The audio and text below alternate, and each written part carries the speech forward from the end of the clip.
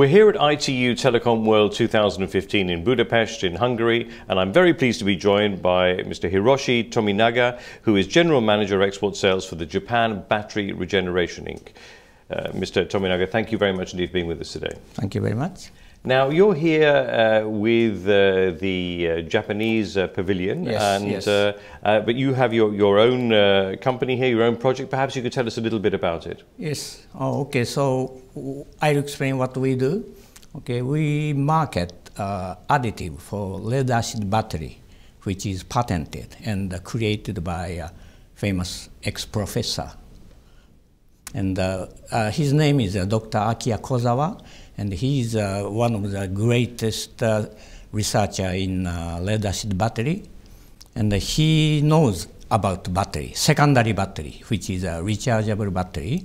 He knows so much about that, and he came up with a solution to extend life of lead-acid battery. So he created an additive activator to lengthen the life of a lead-acid battery, and we market into the world. And we are a small venture company, but the technology is great, and there is a huge possibility to utilize our technology.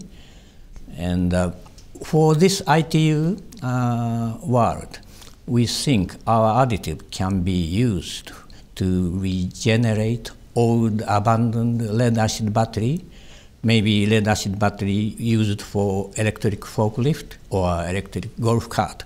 Those are expensive, heavy battery, and after several years, it's disposed and thrown away.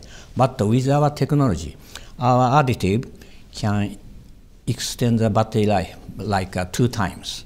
And also our additive is useful for doing a regeneration of old abandoned lead-acid battery. So what we want to do is to correct old lead-acid battery used for such electric forklift or something, heavy, big, expensive battery, but they throw away.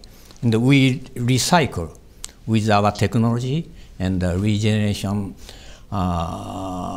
technology using our additive. Now that could have, of course, an amazing environmental impact. Yeah. With the telecommunication industry, of course, right. that could be very, very Yes. important indeed. What kind of feedback have you been receiving here at ITU Telecom World? Oh, okay. Because this expo is mainly for those cell phone, wireless carriers, those things, and we are unique to be here because we handle additive for lead-acid battery, but you know, like for developing countries, our technology will be very useful because they need electricity, and there are many unelectrified areas in developing countries, and in a remote rural area, they don't have power, but they need a cell phone, they need a computer, personal computers to get the information. So to do that, electricity is very important. In some area, solar power generated electricity can be stored in old abandoned lead-acid battery, which is regenerated using our additive and our know-how to regenerate. So has ITU Telecom World provided a good forum, a good platform here for conversation? Yes, because some important ITU staff from Japan found us, and they thought we are very interesting to give benefit to this world. So that's why we're here. Well, we wish you the very best of luck with your project, and I'm sure we'll be hearing a lot about you again in the future. Yes. Mr. Tominaga, thank you very much indeed. Yes, thank you. Thank you. Thank you very much. Arigatou gozaimasu. Arigato. Okay, thank you.